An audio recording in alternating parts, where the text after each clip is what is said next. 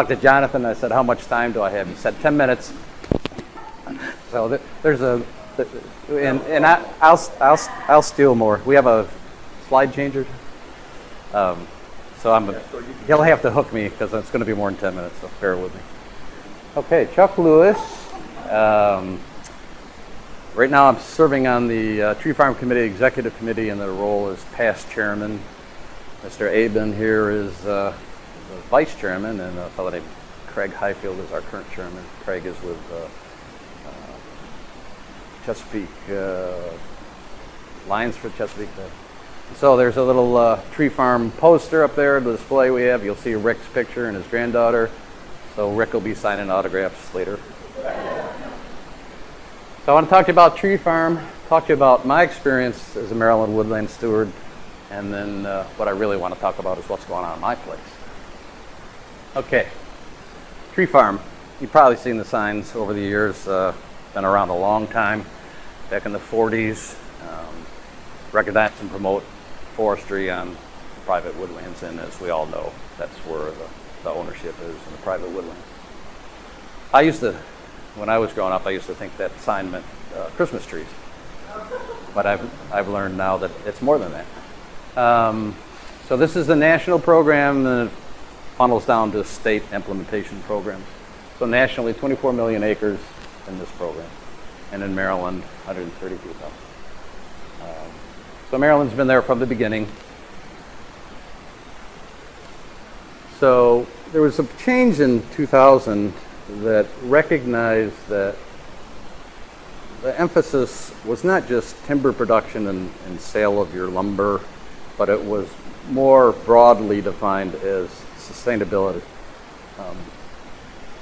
And in my opinion, and I think I'm correct, a lot of this was driven by the European Union looking for certified sustainable lumber. And so there was an international market that kind of drove a standard setting basis. And so Tree Farm is part of an international organization. This is the governing body out of Geneva, Switzerland. So they set, and it flows down a series of sustainability standards, which I'll talk about. So it's a formalized program. There's third-party auditors that come in, but it's administered at the local level. So if you become part of the program, there's either a DNR forester or a professional forester that works with you on your property. But then the state program that I was the chairman of, that gets audited itself. So Price Waterhouse comes in every so many years, walks it down, does representative sampling of tree farms around the state, and then recertifies the Maryland program applicable with the international standards. Sustainability. There's 8 standards, and I have a more detailed book you can look at if you want to, but it's just good practice. If you have a management plan, either developed by your DNR service force stewardship plan or by your professional forester, and you're following that, you'll meet these standards. This is just a way to gauge yourself and to learn more information about how to best implement them. Obey the law. Reforestation, continuing the active management. Best management practice, water quality. So there's kind of 4 key elements you'll see on the sign: wood, recreation, wildlife, water quality. So it's a comprehensive management system to manage your woodland. Special sites. Some of our tree farms have archaeological sites, whether it's Civil War or Native American sites, family cemeteries, and so that becomes part of your plan to holistically manage the property and then follow your plan. So to become a tree farmer, the minimum criteria is 10 acres or more, pretty much 10 to 10,000 acres, and there literally are tree farms out west or in the south that are thousands of acres. You start getting more than 10,000 acres, you're in a whole other world of management. So you start with the management plan or the stewardship plan. DNR is we're very lucky in the state of Maryland with our tree farm program. DNR is a tremendous sponsor. They provide many of the inspectors. They help us administer the program. It's not the same in all states, but here DNR is an active player. So the stewardship plan is a key element. And so whether you end up coming out of here saying, yeah, I want to be a tree farmer or not, I think we all know the value of having a plan, understanding those goals and objectives. We had a question a few years ago. Somebody said, well, if I become a tree farmer, do I have to harvest timber?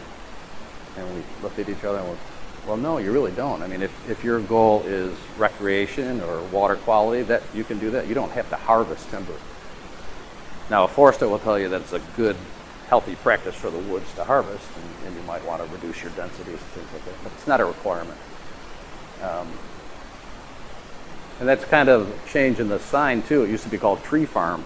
Well, somewhere along the way, farm got to be a bad word, and so now it's a certified family forest, which reaches a different audiences. I was kind of objecting to that, kind of like being a farmer, but it is a broader umbrella. People have different objectives. I went to a course once, and the people put up pictures of their schnauzers, and they said, we manage our woodland for schnauzer habitat, because what they like to do is go walk in the woods with their dogs. So that was in their management plan, schnauzer habitat. So I think there's several benefits. What's in it for me is kind of the question. And like everything, it's what you put into it's what you get out of it. But there's a wealth of resources to help you think both nationally and globally about your land, and then how to implement those practices locally.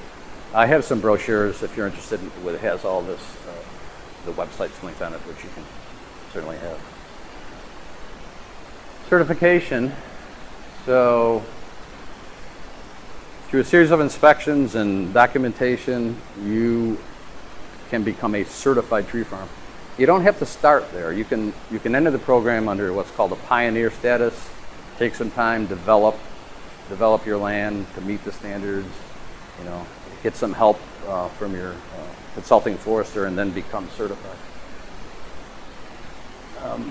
The goal, and I don't know if we'll ever see it in my lifetime, but the goal is that there would actually be a premium paid for the timber that came out of sustainably managed forest.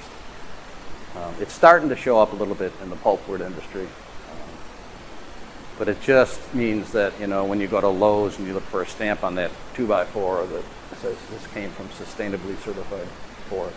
So hopefully we'll get there. Recognition. There's our friend Rick again, who's been the Tree Farmer of the Year and some other things. So with Kathy got up to applaud. No. And there's Kathy, who makes Rick do all the work. Rick was telling me Kathy just spent the week on the bush hog. Yeah. If you get into tree farm, there's GPS, GIS software program where you can go in and play with your property and try different planting techniques, like what if I did roads here, or what if I did wildflowers here, and those kind of things. So it's kind of a fun tool. Great magazine, keeps you informed what's going on. Policy. We've had a few times that the national program has asked to write have a letter written.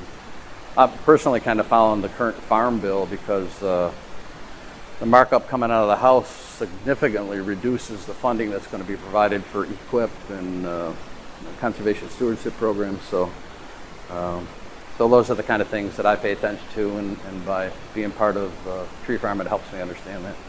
Professional inspectors, they're helping you. It's not pass-fail. Somebody's, going to go to jail because you're, you didn't get your plan done. But it's a great resource. And again, DNR is there. The network, met great people. We do tours from time to time. It's difficult to find the right property that can accommodate lots of cars coming, and it's a pretty intense effort. But we try to keep that going. You don't want to keep imposing upon the same people all the time. And then you have wonderful people like the Groves that always open their door to you. So, act local, think global. That's a relatively recent photo of the Tree Farm Committee. Oh, our newest member, excuse me, Dave. There he is. our Western regional representative now on the Tree Farm Committee. So, I mean, look at the demographics. Tree farmers look like 60-year-old white guys who, are retired and having fun on their land. Well, that's a lot of it, and so the membership is kind of flat, and so we need some energy, and we need people who can help us reach, the next generation of tree farmers. So here's some of the committee activities. As I said, administer the program and interface with the national program. Meet a few times a year. Arbor Day seedling distributions, something the committee's been doing for years. So we take a red bud seedling and put a little note on there telling all of the legislators how valuable the timber industry is to them, and we go down to Annapolis and we put one on everybody's desk and spend some time down there. Also recognize the Tree Farmer of the Year. Usually their local delegate will come up and introduce them to the House and the Senate in Annapolis. So it's been very successful, and it's a great way for us to communicate to our legislatures the value of Maryland woodlands. There's national leadership conferences. We sponsor things, workshop educational events such as Woodland Stewards, different workshops that forestry boards put on. And we sponsor a scholarship at Allegheny College for forestry technicians. Okay, so that's Tree Farm. I got more. Wait a minute, you're not done yet. I'm sorry. All right, so now my turn to talk about me. So Carroll County, back 40 acres. For years I attended forestry workshops that in Frederick County. Jonathan was there.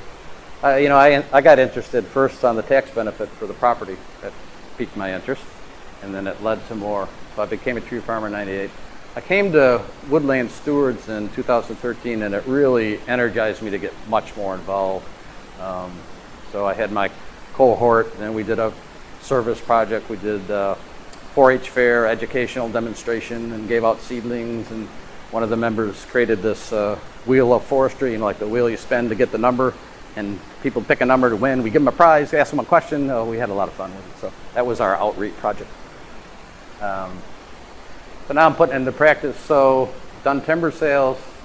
3 years ago I put in a pollinator meadow, did some trail work. Last spring I put in oak trees, reforestation after harvest. And I've been working on invasives, and I'm swimming against the tide, but I'm still alive. So out of the stewardship plan, so the properties in the corners, that pointer in here? Okay, so that's out of the stewardship plan. The houses in the corner, that shape there is the reforestation, hayfield in the back, which is now a meadow. So oak, hickory, poplar stand, riparian. So that was in July, 4 acres, and the photo doesn't do it justice. It was just gorgeous. Very pleased. That's the pollinator meadow. That was NRCS equip program. This is stilt grass that got up to my waist. I knew I was going to have a timber sale, so I went in there and aggressively sprayed everything, cleaned it up, because I didn't want those skidders dragging stilt grass all around, and that's what I created. So then I had to go back and do a lot of road work. So unintended consequence. Recently I got a 5-year conservation stewardship plan, so I'm going to do some wildlife habitat on woodland meadow edge, thin a poplar stand, and then there's an overall set of best management practices called the forest bundle, and I've got specifics on that, but it's maintain so many snags per acre, take care of the quality of the soil, so not onerous, and should be able to do it. Crop tree release, several different practices. So that's the edge that I'll be planting. I just had that mowed, so that actually cleaned up into the woods about another 35 or 40 feet. So serviceberry, spiceberry, persimmons, common apple, and that's my grandson heading into the future. And that's about it, so real quick.